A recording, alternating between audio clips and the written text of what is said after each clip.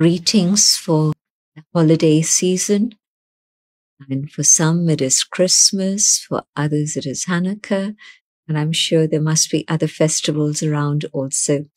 So all good wishes and greetings for all the different festivities, but also greetings for the coming year ahead. And when I think about this season of holiday time, it's a time for giving gifts. And of course, we've heard this expression that it's in the giving that there is receiving. And so what is it that I have that I can give? Yes, chocolates and books and scarves and hats and all of that is fine, absolutely. But is there something more that I can give? Well, this is also a season in which we talk about good wishes and good tidings and God's blessings for all, and let there be peace on earth. So maybe this can be part of our giving also. Is it possible for me to have a heart that's completely clean and have nothing but good wishes for everyone? Yes, if I remember the divine and I'm able to draw that light and love within myself, then as a result of that, yes, definitely, surely, the heart can be filled with nothing but good wishes for every single member of the human family. And sometimes it's easier to send good wishes and God's light and love to those who are far away. But what about my neighbors? What about the people I live with in the same home? Can I also have nothing but good wishes for each and every one of them? Yes, for sure. If I've experienced God's grace and God's blessings in my own life, then my own heart is filled with benevolence, and I'm able to share benevolence with all.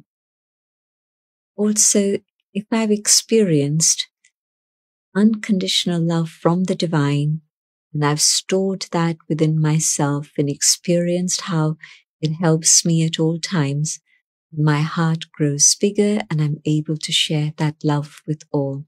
Spiritual love, very different to physical love, but a love that's able to reach out and with compassion and cooperation, support and help others on their journey. Can I have that feeling of belonging to everyone, whoever it is I'm in touch with, whoever I'm in contact with, whoever I meet, and those who are closest to me?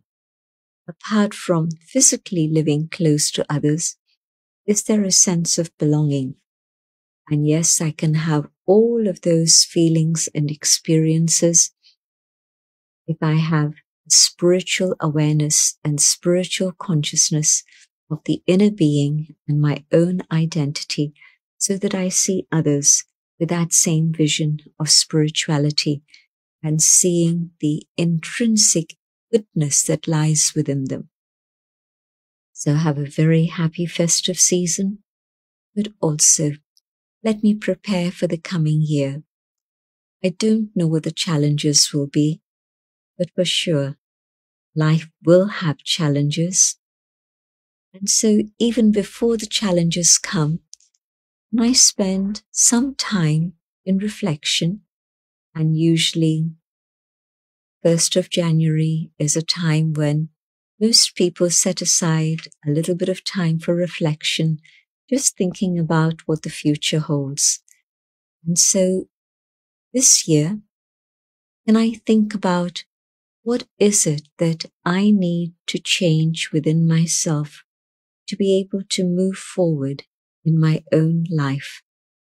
And yes, maybe I'm thinking about my spiritual journey. And is it possible for me to take a few steps forward in that so that I discover the truth about myself, the beautiful things that lie within, but also the things that I haven't wanted to see perhaps, but am I now strong enough and ready to see the things that I need to change within myself so that my life becomes more peaceful and filled with inner joy and contentment, so that I'm able to share this with all those who I'm in touch with. Because whatever is going on inside gets expressed outside, and it will definitely impact everyone around me. So have a beautiful festive holiday season and a wonderful year ahead. Yes, there'll be challenges, but we can also draw power from the divine so that we have the capacity to be able to deal with all those challenges. And I'm sure that can happen for each and every one. Thank you. Om Shanti.